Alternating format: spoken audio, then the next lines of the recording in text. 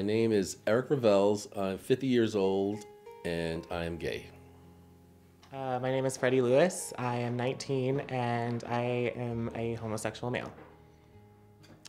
I'm James. I'm 19 years old and I'm gay. I had thought about it for years, and I guess what I feared most was some kind of backlash from my family members, more so than anybody else, friends or work-wise or anything like that. I was also scared that there would be people or communities in my life that may not have accepted me or accepted who I was. I had no idea. I couldn't fathom what exactly that meant just because I never experienced being gay. I mean, coming out wasn't something that I had thought about because I never thought that I would have to do it. I felt like it was time. I was coming up on the age of 18. I pretty much was 18. And I felt as if it was time for me to accept who I was, and it was time for everyone else to know who I was and what I was. That sounds so negative.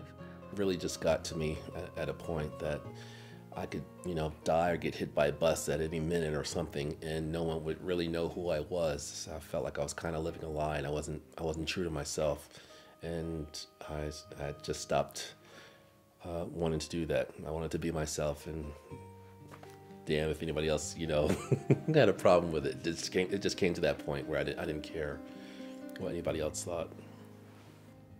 It was honestly a roller coaster to where I just couldn't really stay on one track, and I felt like I had to just be somebody else to be myself because I felt like I had to justify it. I was like, if I'm gay, then I'm gonna be gay. Then I'm gonna say I like guys, and I'm gonna act like a woman, or I'm gonna be extremely flamboyant, and it wasn't necessary. So my sister was my best friend growing up, so she was the first one who I wanted to come out to. But I was hesitant about telling her because she ended up getting married to someone who was in the closet and later came out during their marriage, so I always thought that she would have a problem with that. So as much as I wanted to tell her to be first, I had a great fear about, what she might, how she might feel about that. But I still made it my priority to make her the first one I wanted to tell. It wasn't a big surprise. It wasn't a tear-jerking moment. But it was something that was really important that was on my plate. And both my mom and my dad were like, we knew, we accept you, we love you, you're still our son. That whole spiel of we love you and we accept you. with my mother,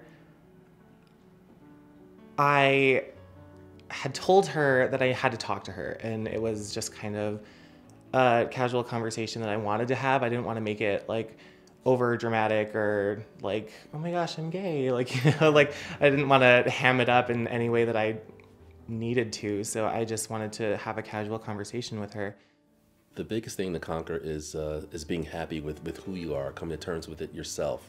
That's the biggest hurdle. That was my biggest hurdle, and from 99.9% of my gay and lesbian friends, that was the biggest hurdle, is admitting it to yourself and being comfortable with who you are. And once you come to terms with that truth of who you are, then it makes it easier to let others know. And we all come to that at different points of our lives. And you don't have to justify yourself for other people. If you're gay, then you're gay. Like, there's no stereotype that you have to follow. You don't have to be extremely masculine or extremely feminine.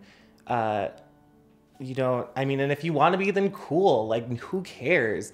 But if you're so interested in coming out and that's what you want to do, I know tons of people that are afraid to, but if that's something that you honestly want to do, then do it. Because as frightening as it may be, like behind closed doors or in the closet, you will feel so much better once it's a huge weight lifted off of your shoulders. I think that if you know who you are, then you're ready to tell others who you are.